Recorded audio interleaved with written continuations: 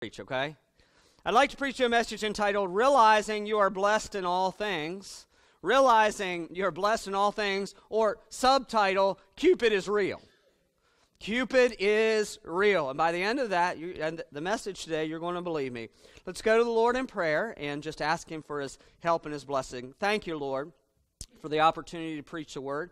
Lord, we love You and we want to honor You in all things.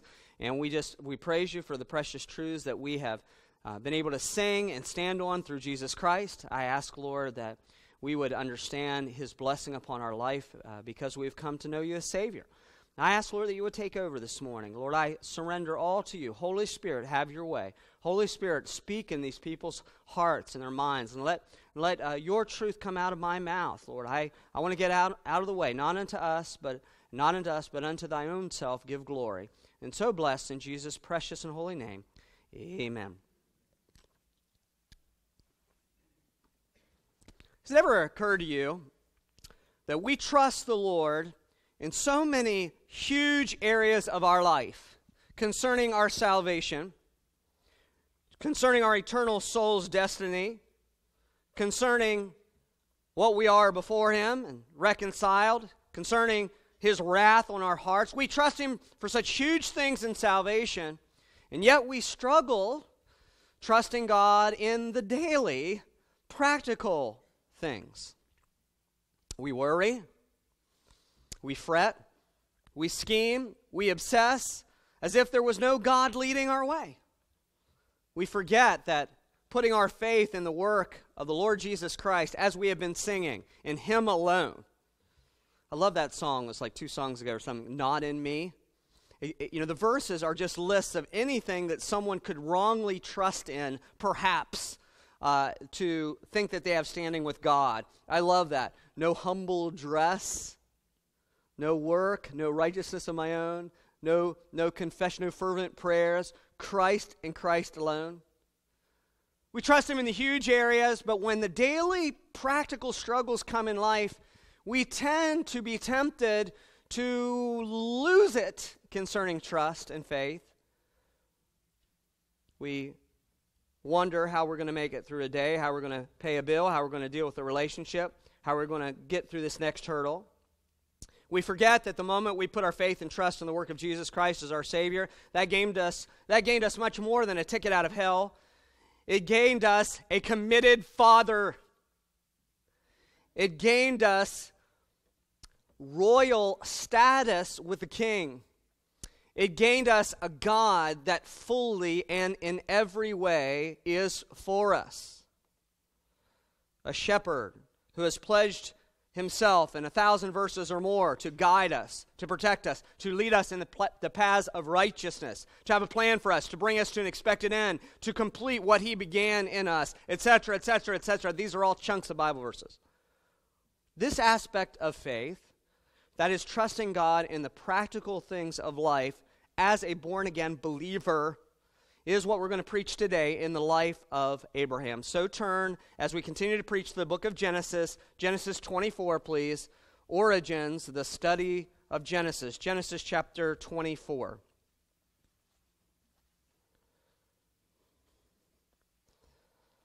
Genesis chapter 24.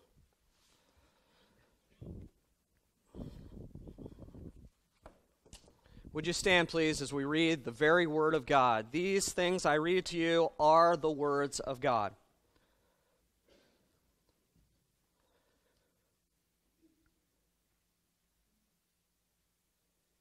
And Abraham was old and well stricken in age, and the Lord had blessed Abraham in all things. And Abraham said unto his eldest servant of his house, that ruled over all that he had, Put, I pray thee, thy hand under my thigh, and I will make thee swear by the Lord, the God of heaven and the God of the earth, that thou shalt not take a wife unto my son of the daughters of the Canaanites among whom I dwell. But thou shalt go unto my country, unto my kindred, and take a wife unto my son Isaac. And the servant said unto him, Peradventure, or maybe the woman will not be willing to follow me unto this land. But must I needs bring thy son again unto the land from whence thou camest? Abraham said unto him, Beware that thou bring not my son thither again," or back there again. "The Lord God of heaven, which took me from my father's house and from the land of my kindred, and which spake unto me that sware unto me, saying, Unto thy seed will I give this land, he shall send his angel before thee, and thou shalt take a wife unto my son from thence. And if the woman will not be willing to follow thee, then thou shalt be clear from this my oath. Only bring not my son thither again." And the servant put his hand under the thigh of Abraham his master, and sware to him concerning the matter. You may be seated.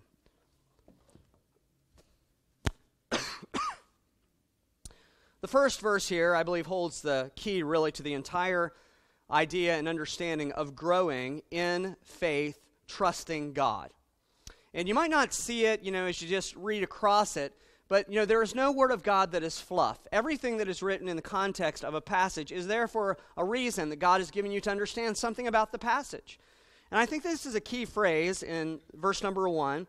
It is the phrase, "The Lord had blessed Abraham in all things."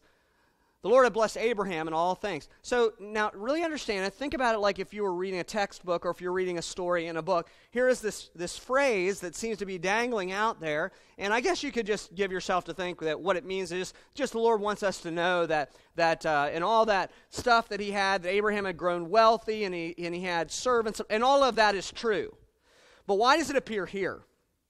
Why does it appear right before the story of how he is sending his servant to go and find his son a wife?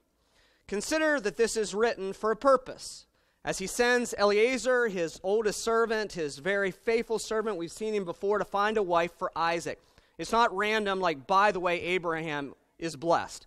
That is true, and it's good. I mean, that's part of the meaning. We need to realize, that God just, increased Abraham much more financially and these kind of things than he did other people and us as well. But that's really not what this is the setup for. It's not why the Lord told us this right before this story. It is context information that we can properly understand what is going on with the servant going and finding the son, a wife.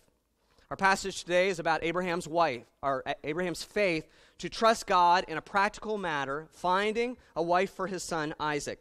It was kind of an important issue, since he was the son of the promised covenant, and that all the earth would be blessed, that he would be the heir of bringing God's people and this great heritage, this many, many multitudes of people, as more as the sand of the seashore or the stars in the sky. It's pretty important when that's the burden on your shoulders that you have a wife. That's like a very practical kind of thing. How am I going to bring all these generations, Lord, if you don't give me a wife? The statement, Abraham was blessed in all things, has a specific meaning concerning this. We have seen his life. We have seen the messes. We have seen his failures. We have seen his struggles. God blessing you in all things doesn't just mean, if all the raindrops were lemon drops and gumdrops, oh, what a world this would be. You know that song? If you grew up watching Barney, unfortunately, you probably know all the words to that song.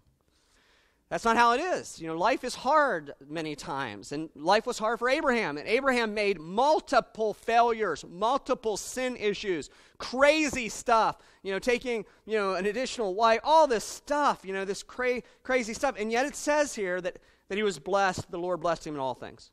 What's it mean, blessed in all things then?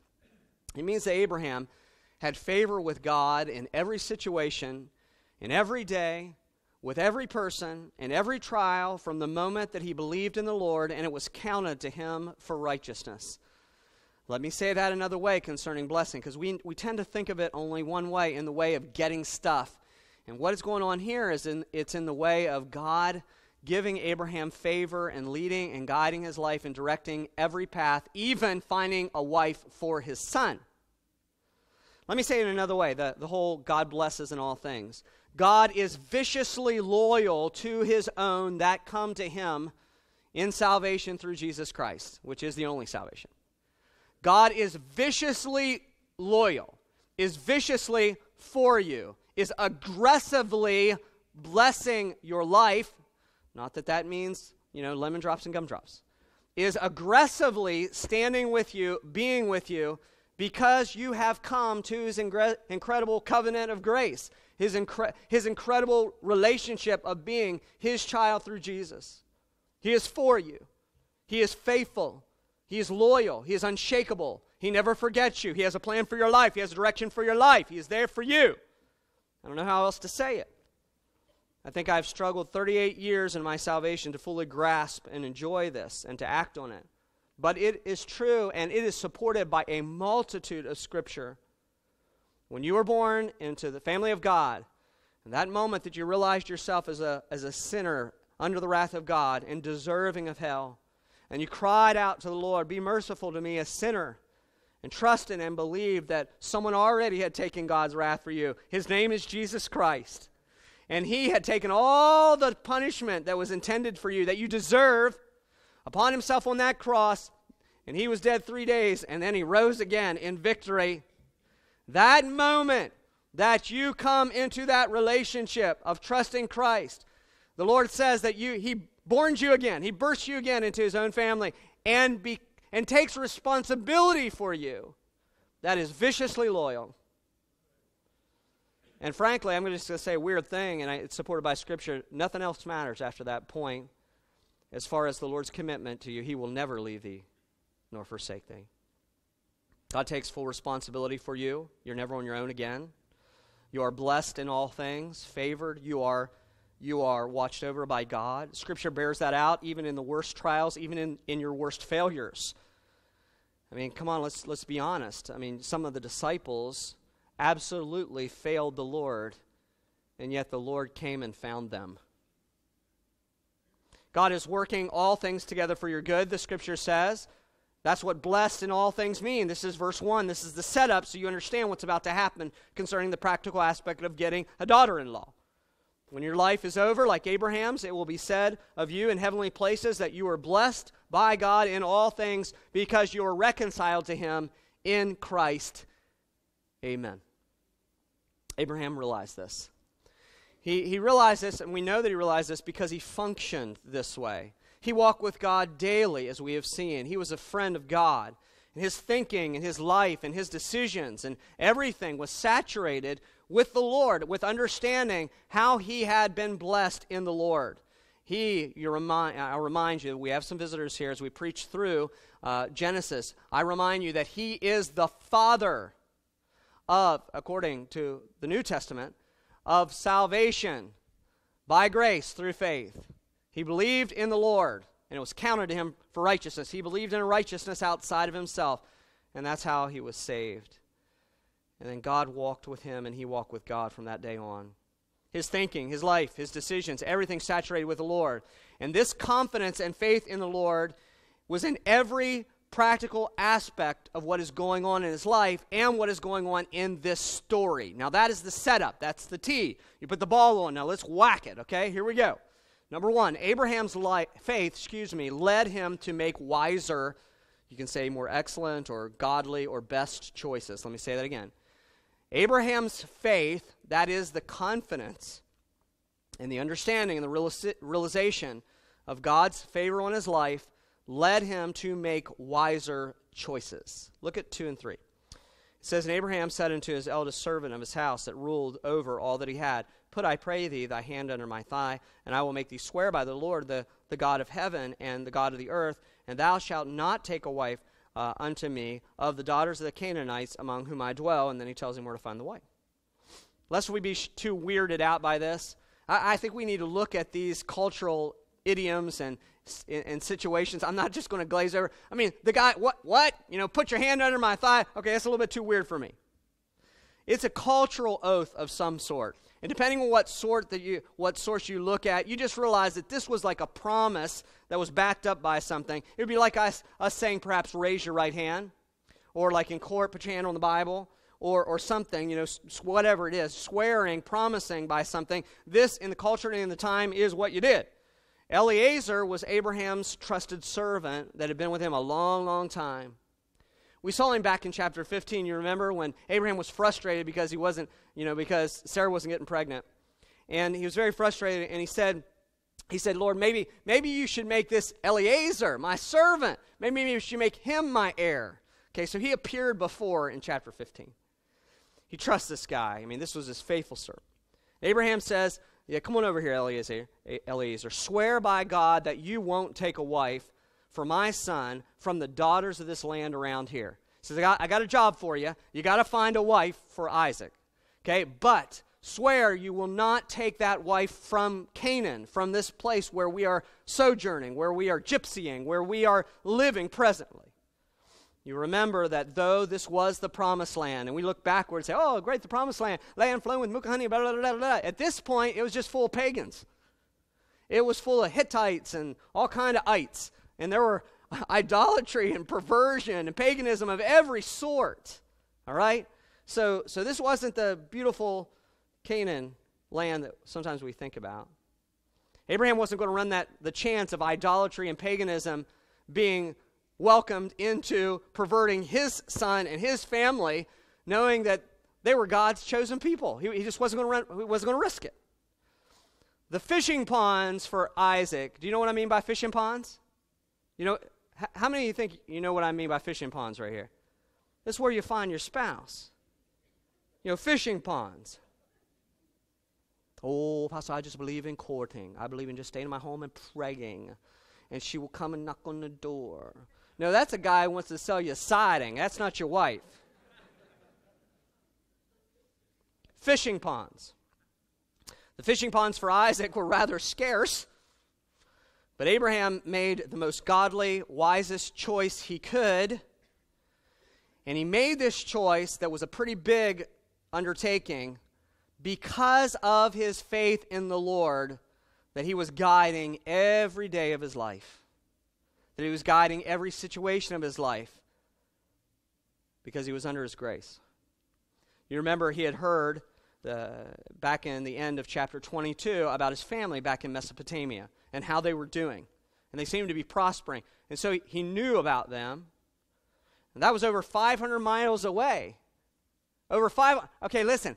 This guy doesn't have, whatever car you drive. This guy's he's not going to jump in his station wagon. Hey, Eliezer, jump in the station wagon and go get this. No, this is 500 miles of a journey on beast or foot or whatever. But he was willing to do it, and Abraham insisted that it be done this way because it was the best choice of faith, finding a wife for Isaac. It was the most godly decision, the most excellent decision of what the Lord would want.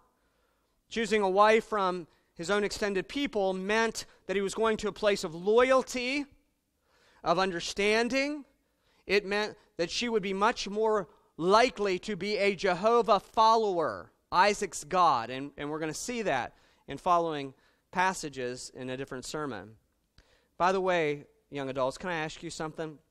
Singles of any age, where are you fishing?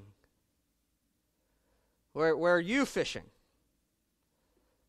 Where you look for a spouse will have a great impact on what your marriage will be like, what your family will be like. Look for a spouse, please. I mean, it's just, I feel silly saying this, but look for a spouse, please, in Christian circles. And I don't even want to just say Christian circles like, 3/4 of America says that they're Christians. I'm talking about committed believers who have the fruit of the Lord in them. So that's right. It matters. It hugely matters. When you're talking about over a 50% divorce rate among Christians, it really matters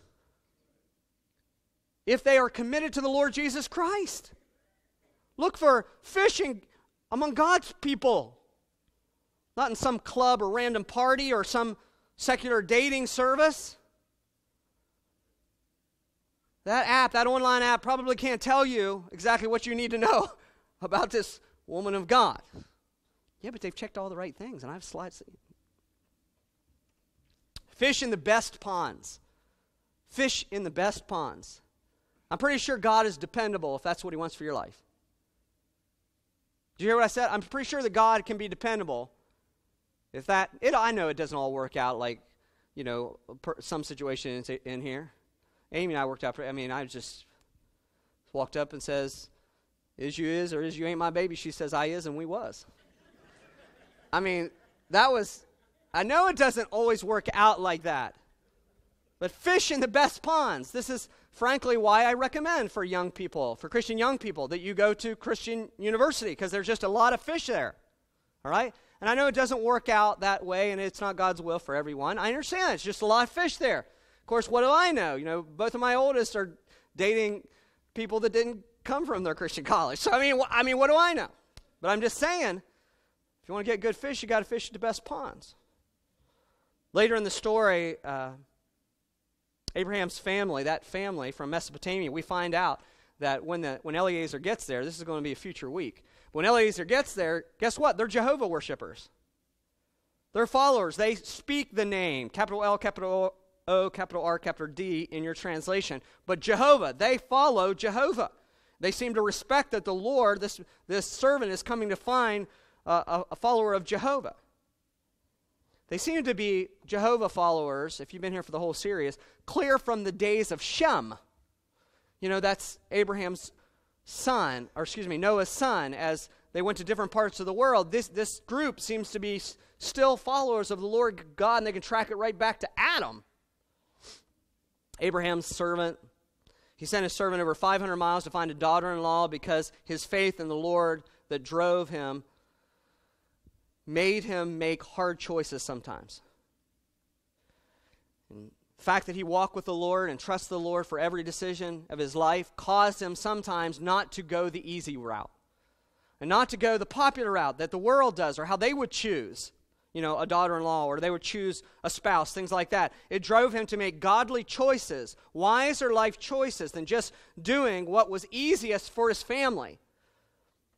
I'm sure there's someone out there in Hittites and the Jebusites and all the Hittites that would have been, okay, she's pretty, she doesn't do drugs. I don't know. You know, it seems like that's the farthest extent sometimes that our young people, farthest extent down. Oh, yeah, Dad, she's great. She goes to church. She doesn't do drugs. She hasn't been in prison lately. Obviously, in this culture, parents were much more than just involved in the relationships of their children. We see that here and other places. They were responsible to make these marriages, to trade the goats and all that kind of stuff. Abraham chose what he believed was the most godly choice because of his faith driving him. His faith in the Lord's direction of his life. His faith in the Lord's hand on his life. Let me first comment on the obvious, okay? Parents and children, it is still a great move, he said, as he has a lot invested in this. It is still a great move to respect the wisdom and the perspective of your parents when choosing a husband and wife. Amen? Yes? Amen? Witmer children? Amen. Father often does know best. And only people who ever watch black and white television even knows what I'm talking about. Mother is often correct in her character assessment of a potential mate. Mother often knows best. I have to tell you a story because it's my obligation to do it that I don't want to tell. Okay, so there was this girl. I was a senior, I guess, in high school, or junior or senior. And this girl, she was a pastor's daughter, you know. They're always perfect, right? So I was dating her. I guarantee you, if I had married her, I would not be standing. I guarantee you, I would not be standing here. Some of you say, "Oh, I wish you would have married her." So I thought I'd bring her home to meet Mama. It took 5 minutes for my mother to recognize what that floozy really was. And I had known the girl for years. We didn't make it out of the foyer of my house. We walked in, and this floozy started talking, and I saw it in my mother's eyes, and I felt it in my own heart. It was like my mother was a God-sent filter for me to see things clearly. Now, that's not always the case. It's just like 99.9% of the time. You talk about an uncomfortable evening. So, you know, we made it out of the foyer, and I knew it was on like Donkey Kong. And so this girl, I got it written in my notes, I'm not going to say her because my wife might throw a hymn book at me. she went over into the living room, my parents' home, and I was like in the kitchen with my mother. I could see it in my mother's eyes. And she said something like, that girl is so fake. The girl's in my house right there. And so, when I go back to talk to the girl this evening, we had other company as well. She could tell, the girl could tell there's something wrong and whatever. And I was like, 18 years old. So I told her what was wrong. I told her what my mother thought of her. And then I probably put something on the end like, but it'll be okay. So about 10 minutes after that, this girl's asking me to take her home. I want to tell you something about that girl. Several years ago, that girl married, that's not the right grammar. So after college, she went to Bob Jones. That tells you something. After college, she married a guy that I knew, I've messed this way up. It wasn't long after that. She had a couple kids, whatever. And her husband walked in the kitchen, and she was in the arms of another man. Her husband owned a company, and his vice president, they were both employed, his wife and the vice president, and they would go on business trips, and I know you can figure it all out.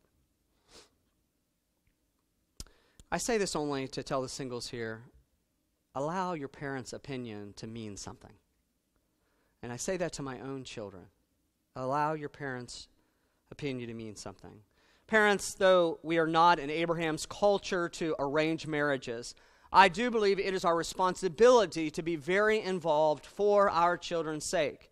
And oh, how many divorces could have been avoided if mom and dad would have really been involved in their young adult child's decision, if it wouldn't have been that tension that happens when the child turns 21, 22, 23, that they know better than their parents or whatever. If they just listen a little bit. I know our noses can't get up in all of their business at every moment, but please, this one's a big one. Put away the independence for a moment. Listen to your mother. Listen to your father a moment. Just allow us to say something for a moment, please. But this point is much broader than that, isn't it? Than picking a mate, what I'm talking about here in this first point. It is about your faith and trust in the Lord causing you to make decisions based on what the Lord wants, not on what you want. It is about looking at the different aspects of your life, the priorities, the time, the family choices, your relationship choices now, and making decisions based on what He wants. Realize all that God has blessed you in, and make your choices based on what the Lord wants, trusting Him with the outcome. Your faith in knowing His hand upon you as a child of God, directing your life in every choice. So I say that because, Abraham, how does Abraham know what's going to happen? Okay, I don't think there's anything in Scripture that reveals that God told him exactly to do this. He is just making these wise choices based on walking with God and seeing God's hand upon his life. Number 2, here we go. Abraham's faith led him to let go of the past and embrace God's will for his future. Abraham's faith led him to let go of the past and embrace God's will for his future. Verse 6 and 7. Let's look at it, please. And Abraham said unto him, Beware that thou bring not my son thither again. The Lord God of heaven, which took me from my father's house and from the land of my kindred, and which spake unto me, and that sware unto me, saying, Unto thy seed will I give this land, he shall send his angel before thee, and thou shalt take a wife unto my son from thence. The point is, Abraham's faith led him to let go of the past and to embrace God's will for his future. So did Abraham consider his past and say, man, I failed you, Lord, all these times. I can't trust you for the future. I've failed you these different times in my life and in my marriage, with Sarah and all of this stuff. So I don't know if you'll be faithful to me now. No, he didn't. I came a long way, Lord, and I came from that Mesopotamia area. And so what I have to do now is based on what I did then. No, he didn't. He let go of the past and he embraced God's will for his future. 2 times, verse 6 and verse 8, Abraham insists that Eliezer never take his son back to Mesopotamia. He's belligerent about it. What is going on here? Isaac had been reared in Abraham's encampment with Abraham's rules and his culture and his faith and walking with God every day and his practice, his habits, his traditions. It was very, very different from the land of the Hittites where he dwelled, the people of Canaan. It was much, much more like his kindred, how they lived life back in Mesopotamia. I think what's going on in Abraham's mind is that he knew that if Isaac would go back there, if this servant would take Isaac back there, and seeing a living situation and cities and encampments, whatever, that was so close to how Abraham, being the only people who lived that way in Canaan, I think he thought he was running a risk that Isaac might just want to stay. Might just want to make his home there among his kindred, people that were loyal to him, people that worshiped the same way. You say, what's wrong with that, Pastor? Well, there's nothing wrong with that, except it just flat out wasn't God's will. And we don't even have to question that at all. God had given the family Canaan land as a possession. He had said very clearly, this is your new land. You're going to dwell there. You're going to become a great people. I'm going to give you every square inch of the land. As the promised land, it was Isaac's future forever. It's exactly what the Lord wanted for his life. Abraham had come a long way geographically, but even more spiritually. And he wasn't looking back. God's path before him trumped anything that was behind him. And by the way, it could be that it would have been easier for Isaac if he would have gone and lived in Mesopotamia. But what's that to you? You dwell where the Lord wants you. It may have been that he had prospered greatly and that Jehovah was easier to worship back in Mesopotamia. What's that to you? You got to do what God's will is for you right now, Christian. You got to do what the Lord wants you to do now and in the future, not looking over your shoulder to how good it was in the past or some different direction of life. Have you come to the point in your Christian life that you can honestly say in faith that follows God, I have decided to follow Jesus, no turning back. I have decided to follow Jesus, no turning back. No regrets, no remorse, no desire to live the life that God called me out of, no desire to return to the immature person that I used to be, no intention of returning to the sin that I once lived for, no desire to return to the land that I left. There's 2 things in that. Number 1 is the salvation decision. I don't like to say decision. That's not really the right word.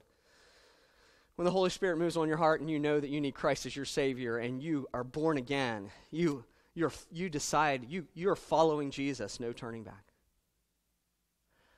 You can't look over your shoulder to the life that you used to have or to the life that you could have had that was outside the Lord. That's craziness. What the Lord gave you is so much better than where you came from. Amen? Yes? I look at some of you. I know some of your testimonies. I'm going to call on you. But there's another aspect to this, and that is the will of God leading you till the day you die. I love West Virginia. Blue Ridge Mountains, Shenandoah River. Life is old there. I won't keep going. Because then I'd eventually run into a misty taste of moonshine, teardrop in her eye, and I'm just not going to. It's such a controversial issue, drinking.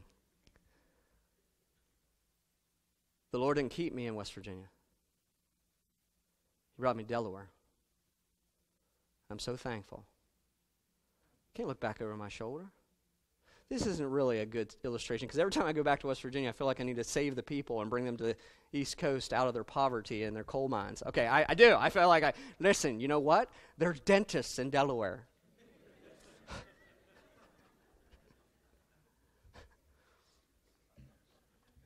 Orthopedic surgeons for the one leg, longer leg, living on a mountain. Some of you don't even know all these jokes.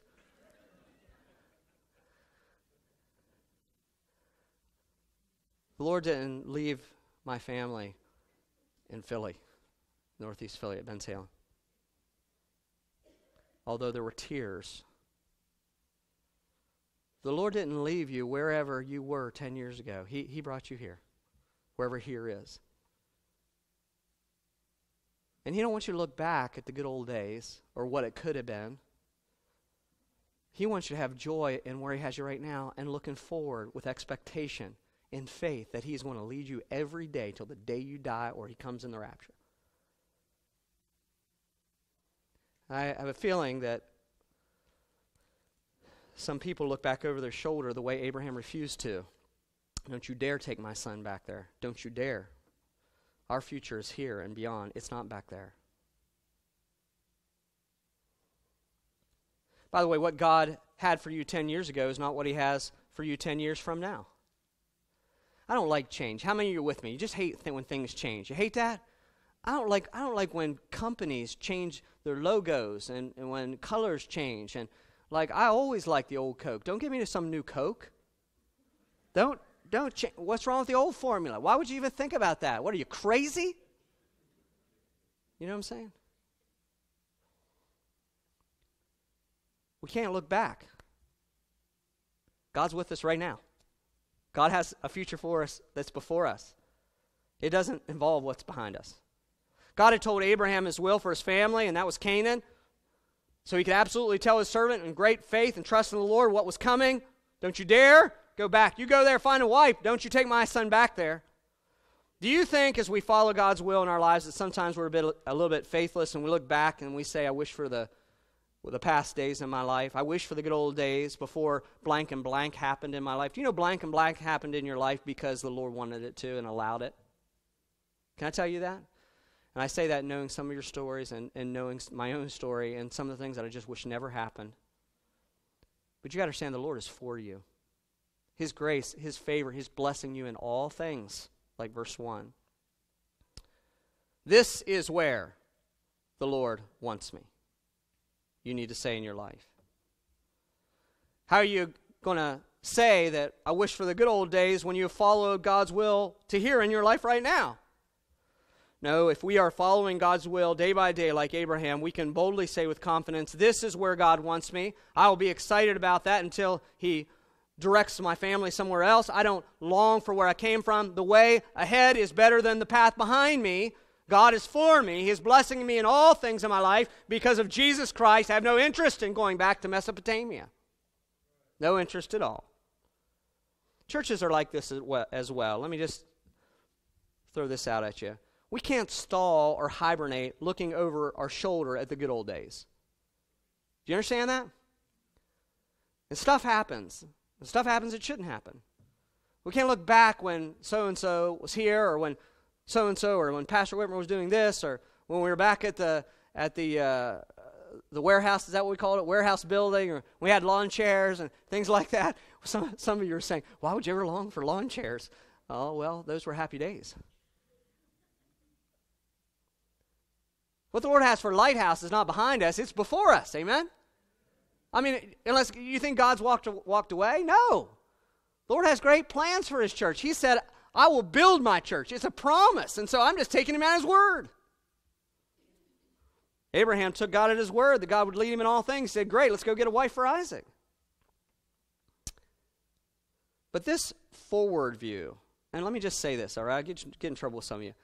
Some of you look back to 1960 whatever, the good old days in the church when God was doing this and big bus routes and things, and this was, the church was that. You can't look back here. You can't. All right?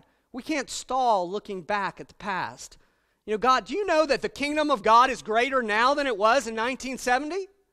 He says He's going to grow His kingdom like from a little seed to a great tree. He's growing His kingdom. He's increasing His church. He is blessing His church. Don't be a Debbie Downer and look backwards. Look forwards. Amen. Thank you. But this forward view to embrace God's future for your life is a faith issue for you. It's whether you're going to believe this or not. All the promises of God. Quote a few here in a minute. You can't go back to Mesopotamia when God has given you Canaan. And who would want to? Number 3. Abraham's faith led him to trust the Lord implicitly, especially in the practical, daily areas of life. Look at verse 7. The Lord God of heaven, which took me from my father's house, okay, he blessed me there, he guided me, and from the land of my kindred, he guided me there, and which spake unto me, and that sware unto me, saying, unto thy seed, will I give this land. Okay, so he's named 4 things how the Lord has guided him all the way. Yeah? Yeah, you see that? Okay, now look at here it comes. He shall send his angel before me. Based on God's faithfulness to him in the past, he absolutely knew that the Lord would direct him in the future. He will send his angel before me, or before thee, and thou shalt take a wife unto my son from thence. In the point, look at the screen, the word implicitly there, looking for the right word to explain what verse 7 means. The word implicitly in the point is an interesting word. According to the dictionary, it means without qualification, absolutely, totally, completely. In fact, I really had to chuckle. You can do this, but don't do it right during the service, please. You can do this. You can look up the word on dictionary.com, and the illustration sentence that it gives down below, it says what it means, and it gives synonyms or whatever, and uses it in a sentence. The sentence that it uses for the word implicit on dictionary.com means, it says an implicit faith in God. Well, that'll work. Even dictionary.com realizes that you should trust God in every area of your life without qualification. And that's the point I'm saying here. We trust him for this huge thing, salvation. And then we're not sure if he's going to be with us when we go away and do this big thing, or when we have this great responsibility, or when we have to pay this bill, or when we have to find a wife or a husband or whatever. Without qualification, absolutely, totally, completely, in all the big and little areas. Like my introduction, it's so odd that we're trusting him for an eternal soul, but then some letter that comes in the mail scares us to death. Or when physical health happens. Some of you have been through all kinds of stuff this last year. I think you're supposed to listen to me. You've been through all kinds of stuff this year. You've been through cancer and the loss of loved ones and junk and heart problems and issues and medical things of all time. Listen, you've trusted him with your soul. You can trust him with your body. You trust him with your soul. You can trust him with everything in your life. Your relationships and your money. I already told you a million times, God, I don't think God respects the due dates on my bills. But he has been faithful and taking care of it. And praise God, I have excellent credit. Amen. See, I just told you something I shouldn't tell you. But I do. You need a loan? God has been faithful to us. You can trust him with your career. And even finding a mate. Wait a minute, that's our story. Consider what Abraham is saying.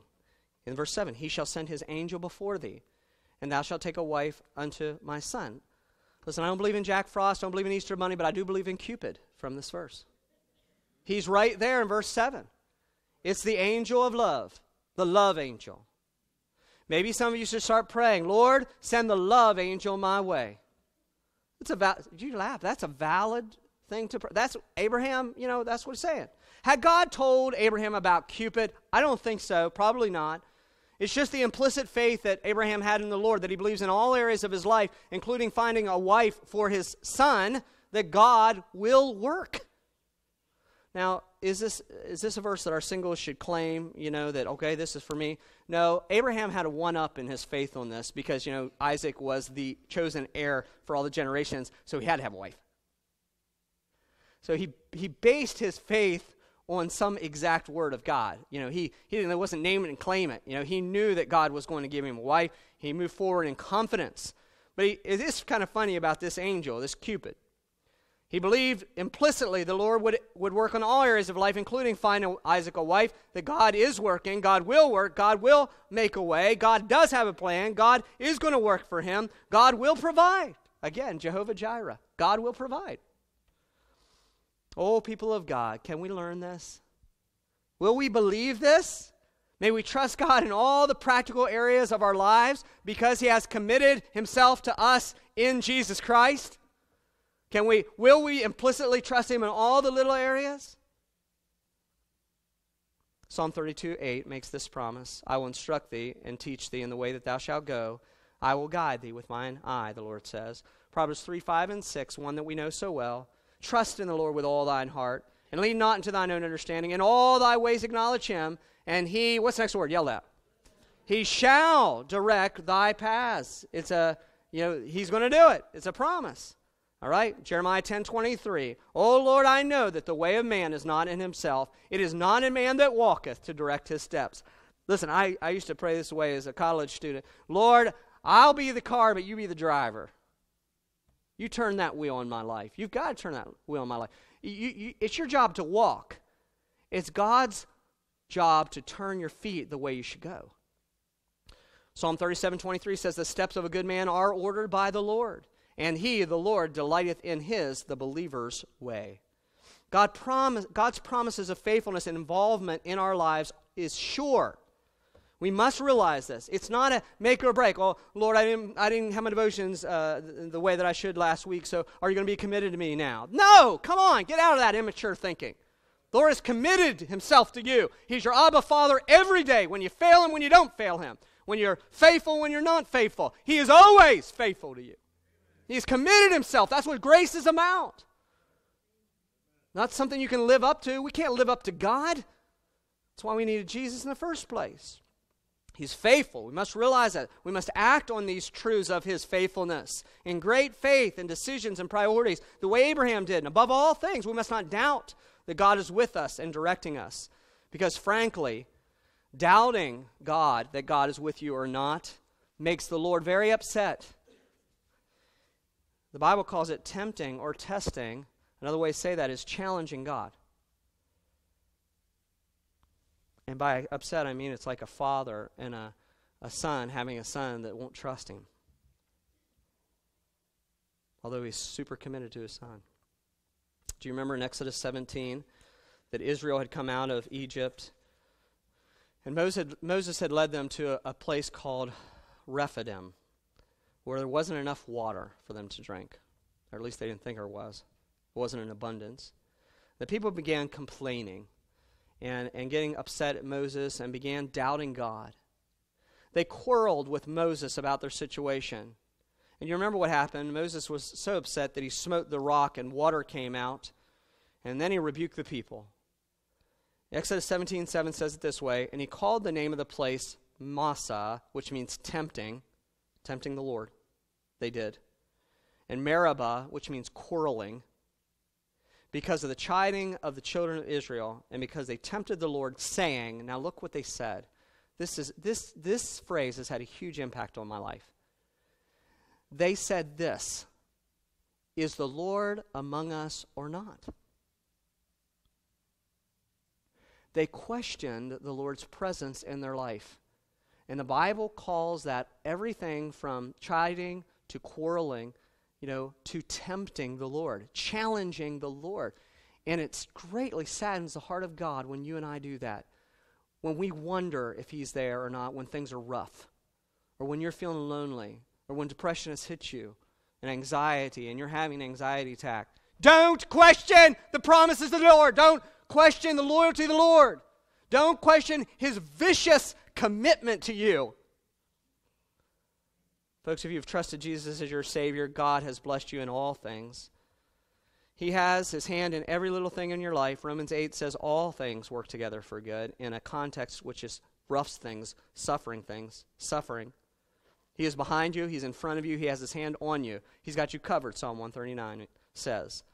And as I've reminded you so many times before about the Lord giving you Jesus in this aspect, consider this verse, Romans 8. What shall we say to these things? If God be for us, who can be against us? Now this incredible verse. He that spared not his own son. That means he didn't keep his own precious possession, his son, from you, but delivered him up for us all on the cross. How shall he not with him, with Jesus, also freely give us all things? It's talking about things that are good for you and things that are his glory. Excuse me. That means if God gave you the entire farm in Jesus Christ, he gave you the greatest thing, surely he will give you a few good chickens. In every other aspect. God has his hand on your life. God is with you. Don't you dare let yourself think as faithless Israel, is the Lord with us or among us or not? I confess to you that that demon thought has flown through my head many times. I rebuke it in the name of the Lord Jesus Christ. Because it mocks the Word of God and God's promises to me. It mocks God's faithfulness to me and where He has brought me these good 48 years. And it just mocks what the Lord thinks towards you, His precious children. Don't ever say, is the Lord with me or not? Believe that He's both with you, He's leading and guiding you all the way in your family, He's blessing you in all things. Let your faith then direct your steps in confidence to make decisions and to go forward, not looking back. Would you bow your heads, please, this morning?